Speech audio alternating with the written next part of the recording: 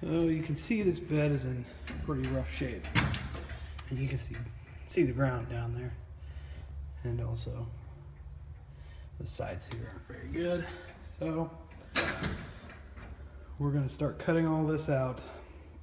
And if you're wondering why I don't just use a Sawzall, there's these cross braces about a 1/2 inch underneath the actual floor of the bed, and I don't want to cut those yet. So thinking about doing maybe just like a barnwood wood bed or something, something creative, something neat, because I'm having a hard time finding this actual bed, and the ones I do find are astronomically expensive. And this is just going to be a shop truck anyway, so we'll see when we get there. Let's get started on this.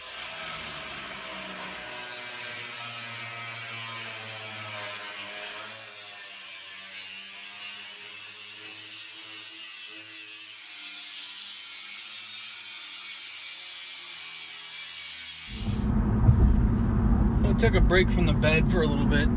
Gotta go get fuel, and then once I get fuel, that will help continue the bed project.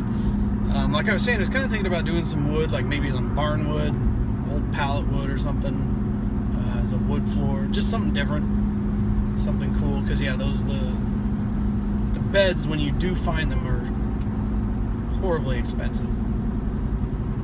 So we'll see what I come up with. We'll figure it out. We'll play it by ear. But yeah, what I'd like to do is just kind of build an inner structure, like I've seen somebody on one of the other forums do with their unibody. So I think I'm going to give that a shot. But fuel.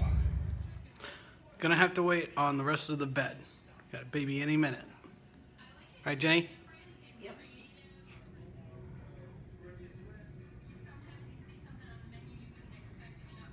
Des Moines.